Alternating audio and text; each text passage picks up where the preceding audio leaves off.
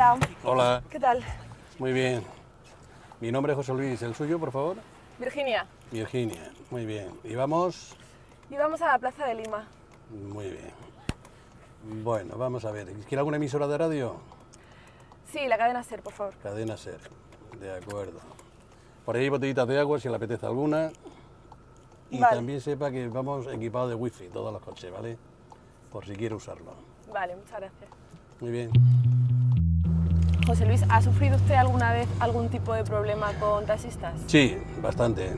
Y casi todos los días tenemos alguno.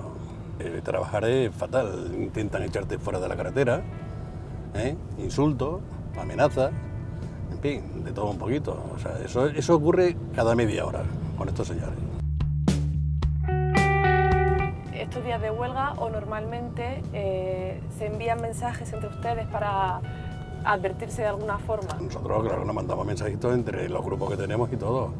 O sea, nosotros estamos, yo por ejemplo, tenemos un grupo de jefes de equipos, vamos comunicados todos, y luego cada uno se lo comunica a su grupo.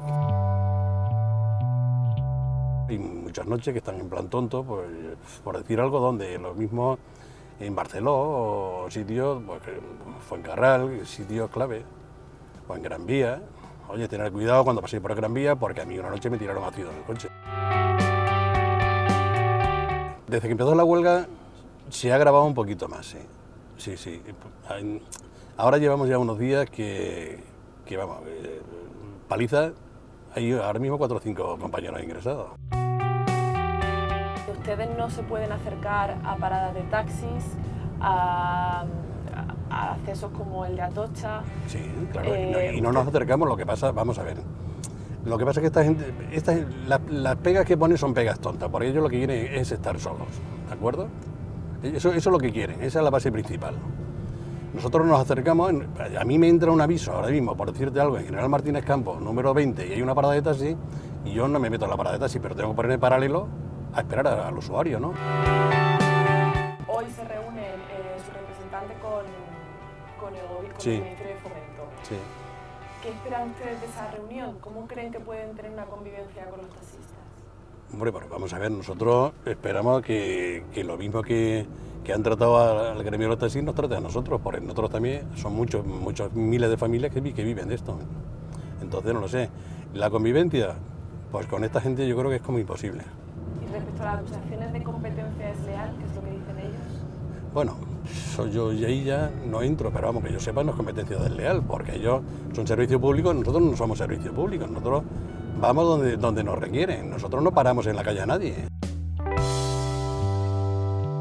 Y yo llevo año y medio en un Cabify y yo estoy de maravilla, no tengo ningún problema. ¿Su salario no depende de cuántos servicios haga al día?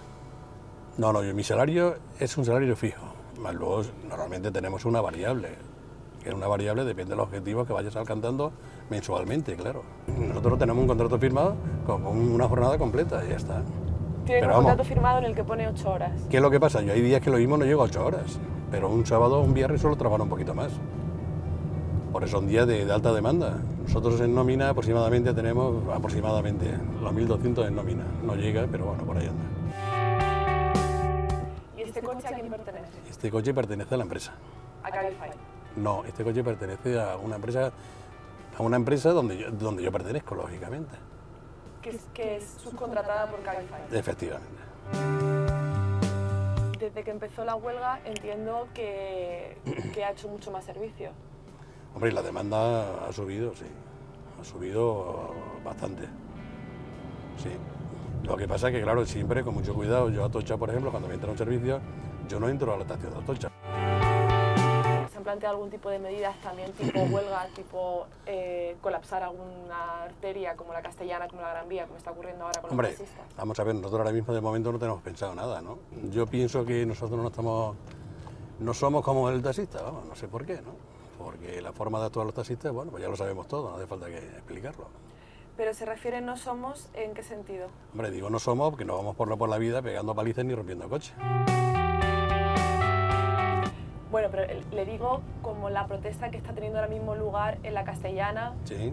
que están los taxistas allí acampados, con Sí. el taxi en medio, Sí.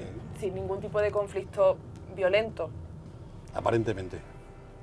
Pero en los alrededores sí hay problemas. Nosotros estamos pasando, intentando pasar, no queremos problemas, pero es que va a llegar el día que lo va a ver, porque es que esto es imposible aguantarlo. Inclusive ha habido compañeros que se han ido. Y bueno, pero es que estos señores, su fin es que nosotros nos quitamos del medio. Ese es el fin de ellos.